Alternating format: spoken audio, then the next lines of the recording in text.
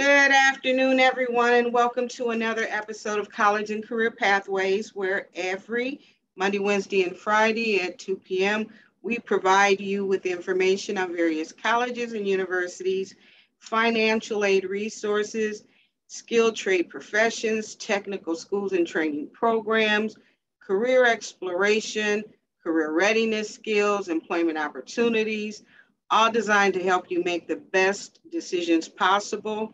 I'm Tony Curitin, your host, and today we are with Michigan Schools and Government Credit Union. We are continuing with our financial literacy series. We are going to be talking today about mortgages and understanding mortgages. Colleen, welcome back. We're so glad to have you. You are such a treasure to us. Oh, thank you so much. I really enjoy. As long as you can keep coming up with topics, I'm happy to keep coming back. I enjoy it as well. Good deal. As you mentioned, today we're looking at mortgages, which are specific loans for getting a home, getting a house, as opposed to a car or anything else. So, as usual, we've got an adorable introductory video, and I will see you in a few minutes.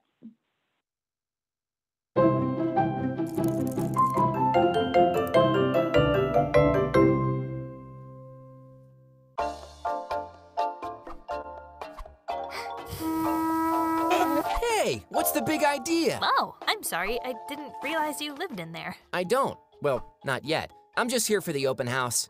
Are you gonna get it? Well, I'm not sure. It kind of depends on the mortgage rates. Ha! Good one. You're not joking. Sorry, I didn't realize hermit crabs need mortgages. Of course we do. It's the biggest purchase of our lives. We usually need a loan to make it happen. If I were you, I would just find the mortgage with the lowest interest rate and go with that. It's not that simple. When shopping for a mortgage or any loan, financial institutions have products with an advertised APR, which stands for annual percentage rate.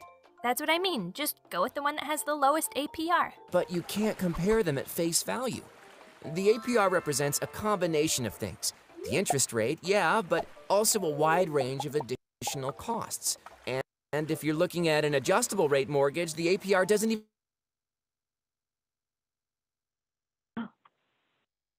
Mortgages come in two basic types, fixed rate and adjustable rate, also known as variable rate. In a fixed rate mortgage, the interest rate is set when you take out the loan, and it does not change over time. The amount you pay monthly will stay the same for the entire term of your loan. In an adjustable rate mortgage, the interest rate, and therefore your monthly payment, is based on current interest rates in the economy. If the index they're based on goes up, so does your rate, meaning you'll be paying more. If the index decreases, so do your payments. An adjustable rate mortgage often has a lower initial interest rate, which is very appealing. Fixed rate, adjustable rate. How do you choose the best one? It's always a trade-off. Fixed rate mortgages are more stable and easy to budget for, but have a higher interest rate overall. Adjustable mortgages have better rates, but are riskier because your rate may increase over time. You have to think about your income, your future, how long you plan to live in the home, your financial risk tolerance, and that's on top of weighing different mortgage types, interest rates, and amortization schedules. Gesundheit. Huh? No. Amortization. It's how your loan repayment is broken down into regular installments over a fixed period of time. An amortization schedule shows you how much of each payment is going toward interest and how much of it is going toward the principal. Is it that hard to figure out? If your interest rate is 3%, then 3% of your payment goes towards interest. Am I right? Your face is telling me I'm not right. That 3% is the annual interest rate. If you take the total amount owing on your mortgage and multiply it by 3%, the result is what you'll pay in interest in the current year, but the monthly payments work a little differently. What? Let's say you take out a 25-year mortgage for $150,000. It's a fixed rate, so you're paying $711 a month. In your first payment, $375 will go towards interest, and only $336 will go toward your outstanding balance. So even though you've made a payment of $711, your balance has only decreased by $336. The following month, because your outstanding balance is now $149,664, the interest portion of your monthly payment will also be slightly lower, and the principal portion will be slightly higher. So looking at the entire stretch, Even though a big chunk of my monthly payments are going towards interest at the start, over time, that kind of flip-flops. And by the end, more of my payment is going towards principal than towards interest. Now you're getting it. Using this example, after 25 years, you will have made over $213,000 in payments on your $150,000 loan. Whoa, that's serious. All the more reason to know exactly what you're getting into before signing everything. People get into trouble by committing to mortgages they don't understand. It happened to a friend of mine. The bank came and took his shell away. He had to move into a half-eaten ice cream cone until he could figure things out. That's rough. Mortgages can be an empowering experience or a living shell. It all comes down to your understanding of the mortgage products available, honesty regarding your personal finances, and clarity about your life situation. As for me, this is a little too much home for my budget. Time to go house hunting. Keep it real.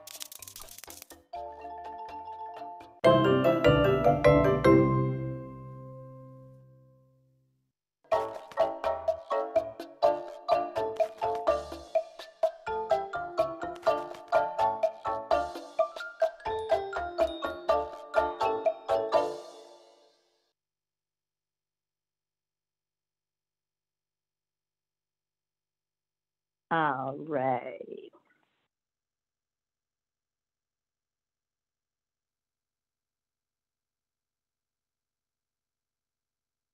Okay, demystifying mortgages. As I mentioned, a mortgage is specifically a loan for a home, a house. It could be a second home or a first home. It could be a condo, but you are referring to a building, a house, when you talk about getting a mortgage. And as I mentioned, it's probably the biggest loan you'll get of your life, like very most likely over $100,000, potentially $200,000, $300,000, $400,000. And that's a lot of money to come up with at one time. That's a lot of money to come up with, even over a few years. So being able to make such a large purchase, there's a lot of hoops to go through and there's a lot of steps to go through. And it seems really overwhelming. So when shopping for a mortgage, the APR is the first thing you think about. And that's okay. That's what I've been telling you since I've been talking to you. Credit card APR, watch out for that APR.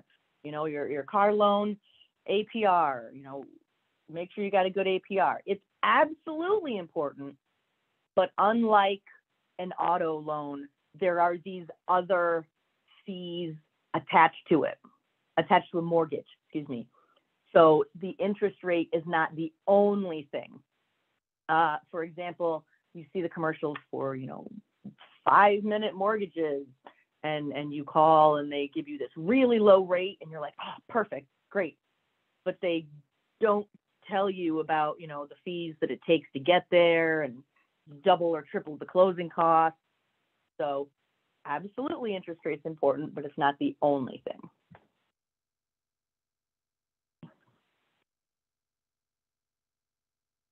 You need to decide between a fixed rate and an adjustable rate mortgage, and I'll make that real easy for you. You're going to pick a fixed rate. Fixed rates can be higher because they stay the same. Right now in the climate, mortgage rates are so low. They're the lowest they've been in a decade. So if you're interested in getting a home, or if you're interested in refinancing your home, which we can get to later, it's a great time to get a fixed rate. Whereas there's other points, years go by where it may be multiple percentage points higher. And if you think about 2-3% of $200,000, that's thousands of dollars every single year extra that you're paying. So you can ask about adjustable rate mortgages, but again, we're going to stick with predictable. We're going to stick with, what we know, what isn't going to change. If the economy changes, your interest rate could get higher. Again, remember your credit card variable rate interest could get higher. So now you're thinking of multiple bills instead of just one getting higher. If it goes down, you know, your interest rate could go down too. But like I said, currently our fixed rates are really low, so it's a great deal. The fixed rate means your interest rate and your payment stays the same. Now that's huge. Similar to a car payment, you know, you get a car, $200 a month, they pay $200 a month. After 60 months, they sent my final payment. You know, now I'm all done. Making payments for 25 or 30 years, you know, to have that same rate, to have a predictable rate, to have a predictable payment that's not going to change is a big deal. So it's easier to budget for. Again, as a rule, fixed rates will tend to have a little higher interest rate, and that's true for credit cards, mortgages. Shop around, right? Just shop around, compare costs. Adjustable rate changes over time. I'm saying the mortgage rates are wonderful right now. If we get back together in 5 years or 10 years, that may not be still true. But adjustable rates is definitely harder to budget for. We look back at that housing bubble where all of a sudden people's rates jumped up and people couldn't afford their homes anymore, and it was really tragic. So last time we talked about potentially owning versus renting. You know, do I want to get into all the complications of owning a home? Do I want to rent? Once you've decided, okay, you know what, I am going to buy. Now, you know, what's the right mortgage for you? What's the right loan for you?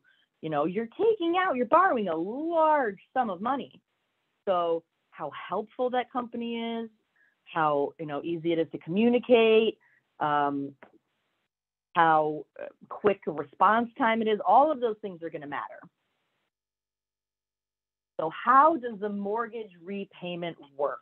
Again, what we're most familiar with, $200 a month, I pay the $200.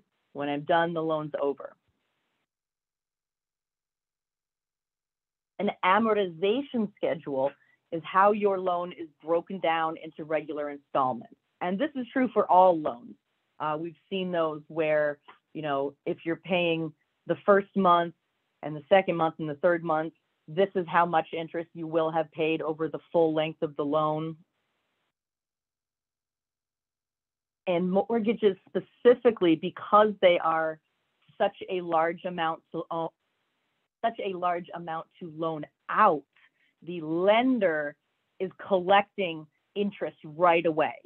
You know, just in case, what if you disappear? What if you pass away? What if the house burns down? You know, they want to start getting some of their money back right away. So it's not that you pay off the house and then you pay some interest. You're paying both of them the whole time. So looking at an example, $150,000 home, depending on your area, pretty standard. That's low. I would say that is a very affordable house. You can easily find houses for $300,000 or $400,000. You know, we're looking in, you know, Bloomfield, Birmingham, even Royal Oak.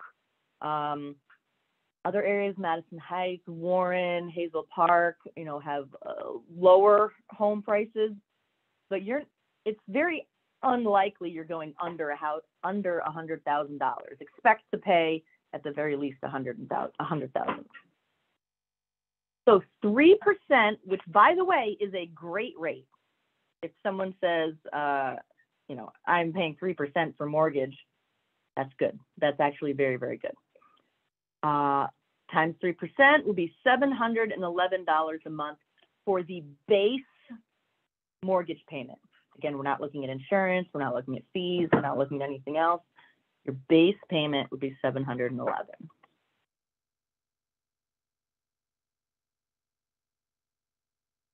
$150,000, 3% of that would be $4,500. So meaning $4,500 is the annual interest. If we were to divide that by 12 months, here's the amount of interest you pay this month, right? And that looks like a lot. I mean, that is, to think that you're actually paying more towards the interest than you are towards the principal, it can be tough. But again, we're looking at the long term. Some of it goes into interest, some of it goes to principal. You don't have to worry about that. You just send out one payment and they split it up. But understand that next month your mortgage is not going to be $711 less, or the balance that you owe is not going to be $711 less. For example, as you start making payments, right? We made a payment, paid $711, $375 of it was interest. Next month, it's slightly lower interest. Make another payment the next month, it's slightly lower interest, slightly lower interest. We see how that moves on. You can see how towards the end of the loan, or as we approach the end of the loan, these numbers are much, much smaller, and you're contributing to the full payment, a big chunk of it. If you pay extra, let's say $711 is your payment, and you send $800, right? Because what do? We pay more than the minimum. We always pay more than the minimum. The minimum is just that, the bare minimum. If we pay extra on top of the minimum, that does go towards the principal. So if you're concerned that, oh man, only half my payment's going towards the principal, pay as much as you can, as often as you can. If your payment is $711, pretend it's $750 and always make a $750 payment, or always make a $760. So there's that little bit that starts taking the principal down as well. They mentioned in the loan, or excuse me, they mentioned in the video that, even though 3% sounds like a really tiny number, that's $63,000. That means by the time you're done paying this off, if you were to pay that $711 every month, extra $60,000. So you've really paid $213,000. Now, 25 years have gone by since you got the mortgage. So is the house, what is wrong today? Is the house worth more than that? How much is the house worth? Is the house worth $150,000? Most likely it's worth much, much more than $150,000. 25 years has gone by. You've made improvements to the house. You've maybe replaced the roof, gotten some new windows. If you were to sell it today, maybe you could sell it for, $250,000. So even though you paid way more than you actually bought it for, because so much time has passed and as an asset, it appreciated in value, you could be getting that money back. Now, let's say you've only been living in this house for 5 years, right? The value is not going to necessarily jump up all that much in 5 years. It might go up a little, but if you're selling a home that you've only been making payments on for 4 or 5 years, you pretty much still owe the same amount. So you would have to sell the house for more. And that's one of those reasons you really don't want to get into that contract unless I'm sure I'm going to stay here.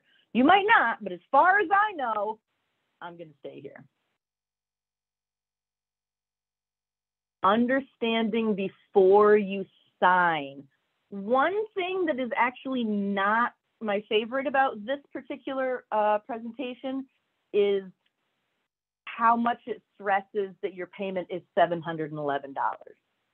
$711 is the loan, is the principal towards the loan. But in the same way that when you get a car loan, you don't just have the car loan. You also have to pay for insurance. You also have to pay for gas. You also have to pay for license plates and renewing it and registration. Similarly, For mortgages, you also have homeowners insurance you're required to pay. There's title insurance, mortgage insurance, flood insurance sometimes is required, taxes. Because think about it, when you're purchasing a car, you're purchasing an object, right? An object that can be moved around. When you're purchasing a home, you're not just purchasing the object on top of it, but the land that it's sitting on. I mean, literally the property lines, you know, if someone wants to build a fence, if someone starts, you know, putting furniture or playing in your yard and they say, oh no, this land is our land. And you say, I'm going to go to the city office and prove that it's my land. What if they find oil in your backyard? What if you find gold in your backyard? It's that this plot of land, you know, belongs to you. So you pay taxes on that land, right? To the city, to the state, to the government.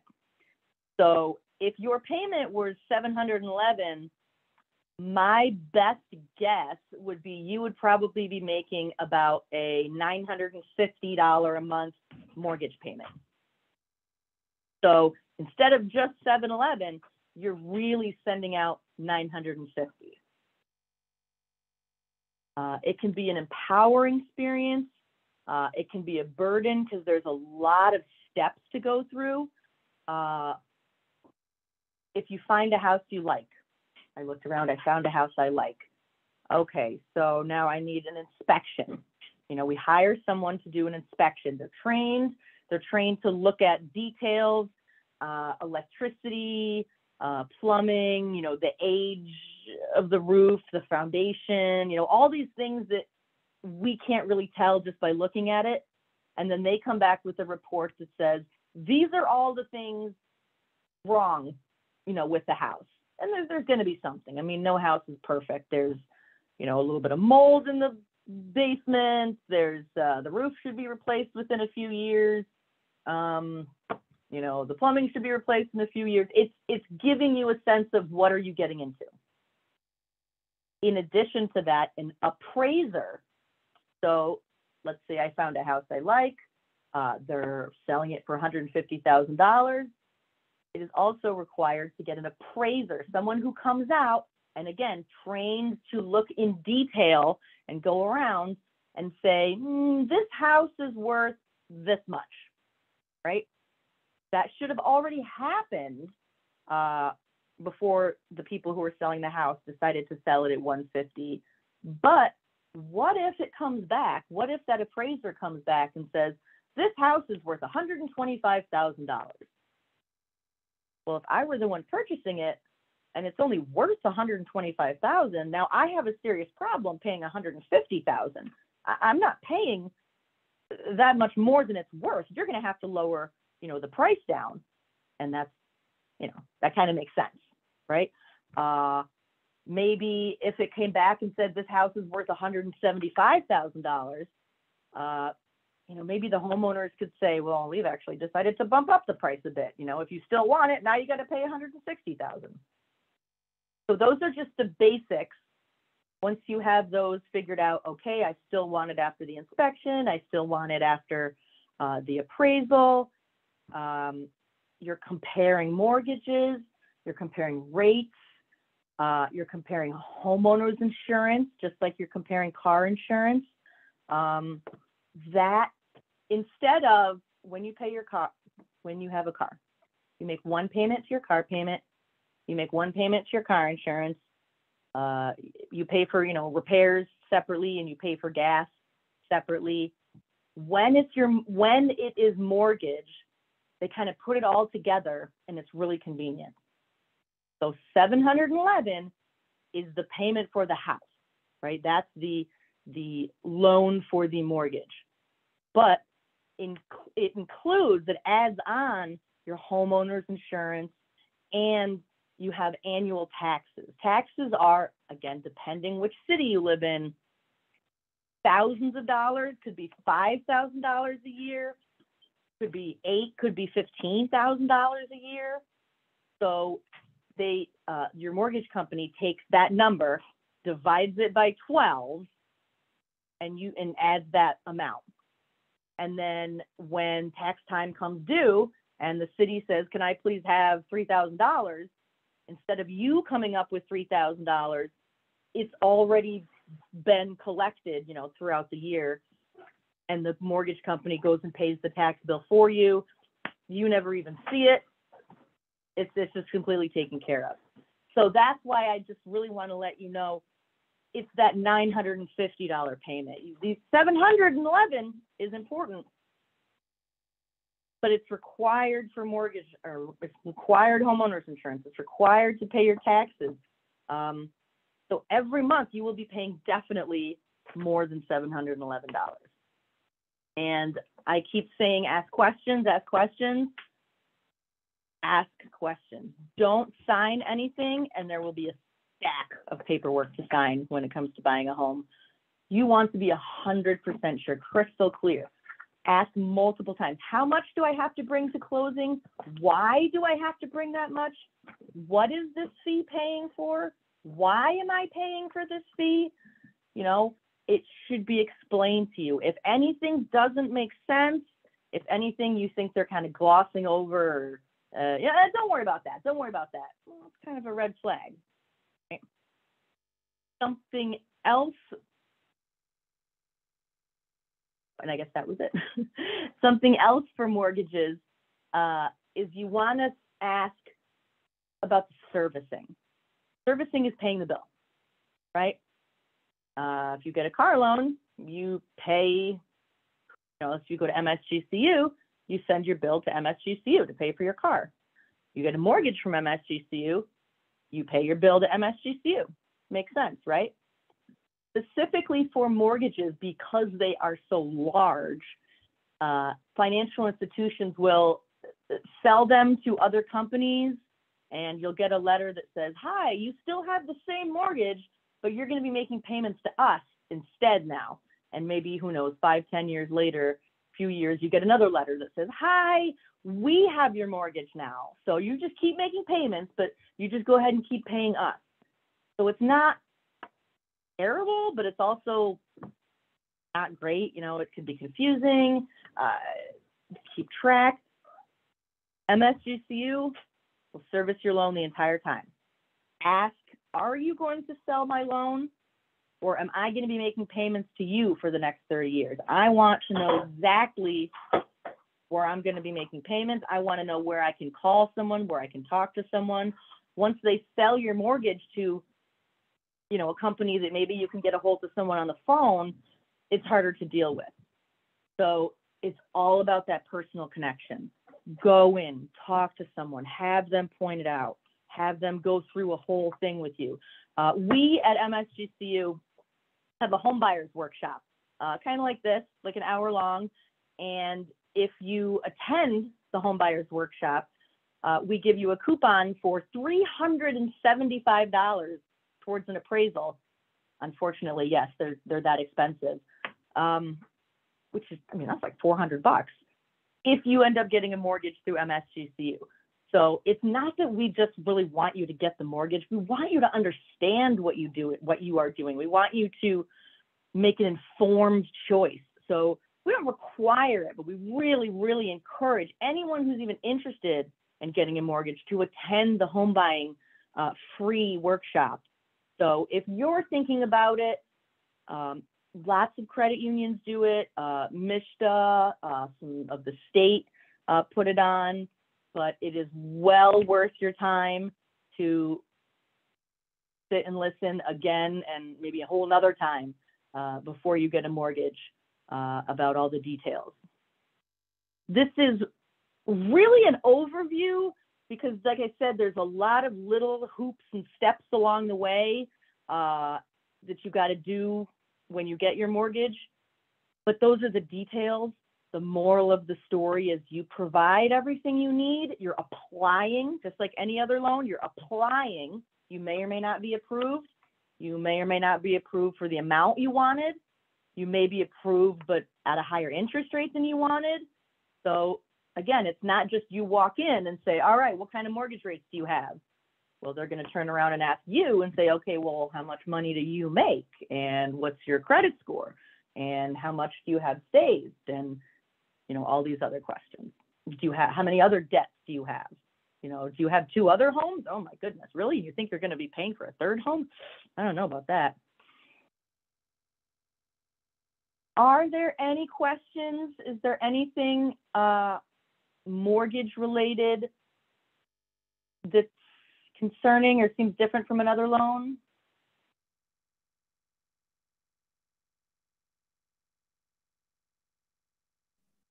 So Colleen, how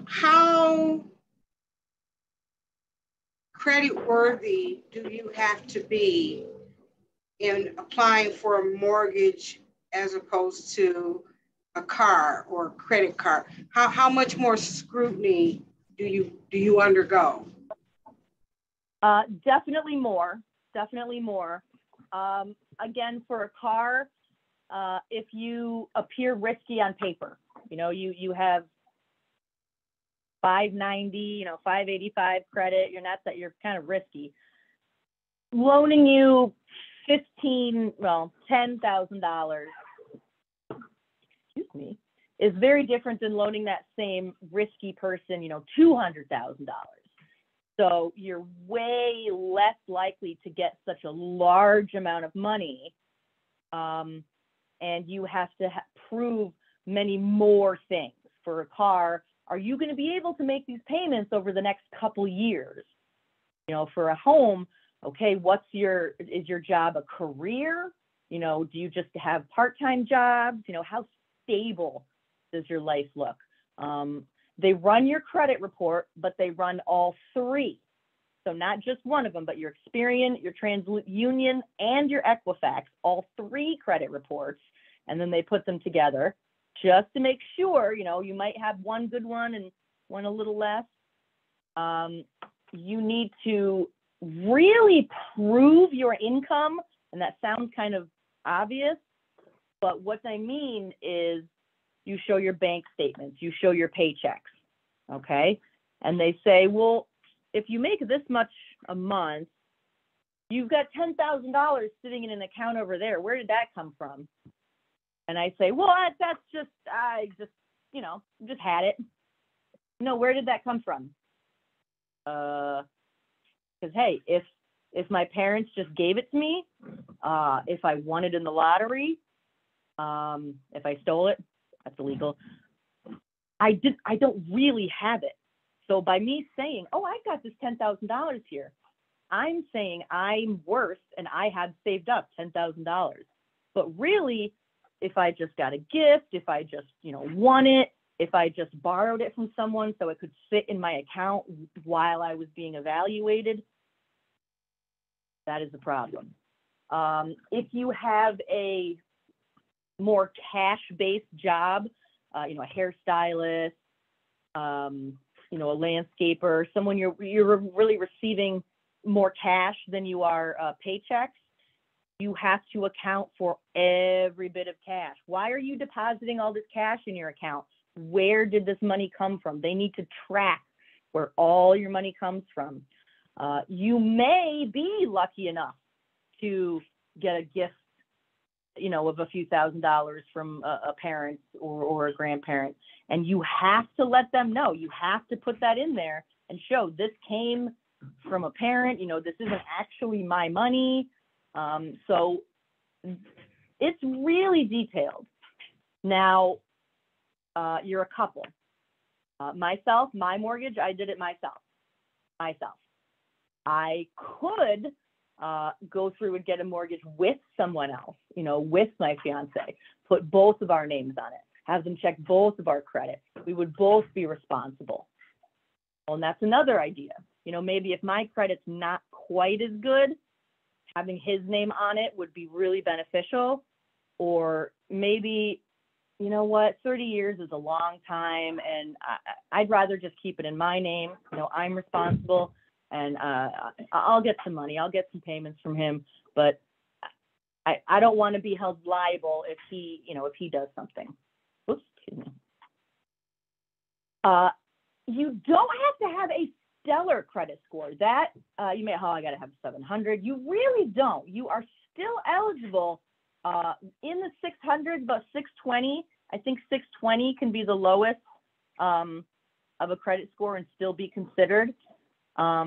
Again, you may go in for a mortgage, sit down with someone, they go over it with you and say, well, if you did it right now, this is kind of what you'd end up with. But, you should go back, take a few months, pay this off, and come back, and you'll get a, much, much better deal.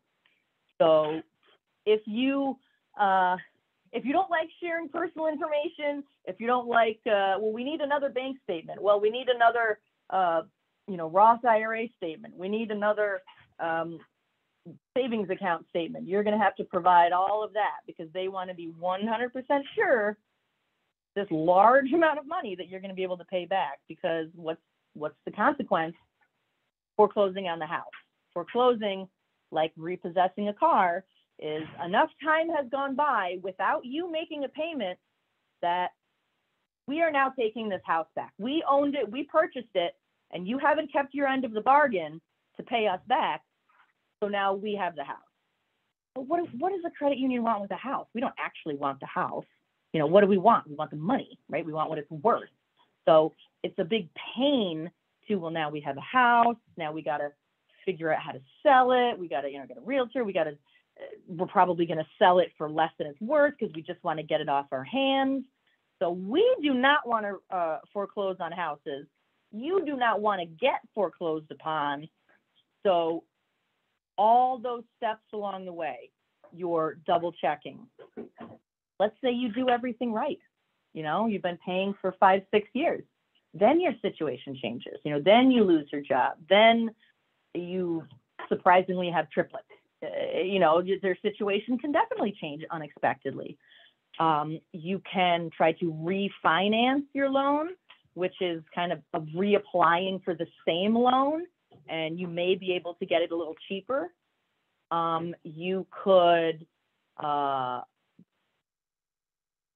ask to, maybe lower the payments, or say, how about, if you've been paying, let's say, like I said, if it was $7.11 and you paid $7.50, well, maybe now you got to go back to paying $7.11. Be proactive. Talk to your lending company. Don't hide it. I know it's embarrassing.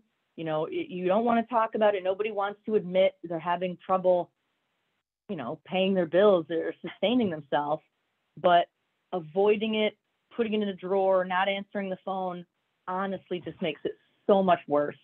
If you're willing to talk, if you're willing to work with someone, I lost my job, I'd like to help, what can we do? What's possible? They will work with you so much. They'll be much more willing to work with you. What is the typical down payment amount or percentage that a person can expect to put down when they're purchasing a home? 3.5% is the minimum. So at least 3.5%, which doesn't sound like very much, but I mean, $150,000 house, you're looking at, six grand. And then there's, other closing costs on top of it. But I think I mentioned last time, you cannot sign and drive with a home. You cannot say, I'll take it, I'll start paying next month. You need to make a substantial down payment before they'll even, hand you keys. So again, not just be ready for the payments. You might be paying $950 in rent, so you can afford $950 in mortgage payments, but do you have that money to make the down payment? You cannot roll that into the loan. You can't say, okay, well, I got to pay $5,000 as a down payment, so just add that onto the loan. That's part of the loan. It's a requirement that you pay at least this much. If you pay more, if somehow you can pay 10%, 15%, it will greatly improve your interest, your payments over time. But I'd say $5,000 or $6,000 is probably the base. Could go over 10. What is that based on? The fluctuation, what is that based on? Well, So the 3.5% is, is the minimum. I believe that's for there's FHA loans and CHA loans and different requirements for different ones. And if you cannot make, I think that's, I'm not sure what that would be. If you say, okay, I can do it, but I can't make a down payment. If you're already having issues before the first payment, that's not good. So a lot of people will save for years, or sometimes they'll take money out of, the retirement fund, or, the money that you don't touch. My parents bought stocks, for me when I was a baby, and they just sat there. And that's what I did, is I took a big chunk of money from what would have ended up being, kind of retirement money, because I can make the payments, but let me get that chunk, let me get that out of the way. In addition to the 3.5%, it would be your first year of insurance. You need to pay ahead for the whole year of insurance. So that's $1,000. You're covering the, inspection, the appraisal. There's a fee for the process of getting your mortgage done, to do all of the paperwork, to put it all together. That's about $795. So there's a lot of those fees when you say, oh, it's 3%. What's that other stuff? Do you get 3% only if you put down 10%? There's also something called buying points, and you'll want to ask about this. Let's say you go in 3%. Okay, we're good, we're going. Then they ask, instead of 3%, we can give you 2.75%. We'll give you a little bit of a deal, but it's going to cost you $1,000. And you're thinking to yourself, oh my God, $1,000. Why would I pay $1,000 for 0.25%? Well, look at it on paper. Have them show you on paper. What's the difference in 30 years? How much less is it?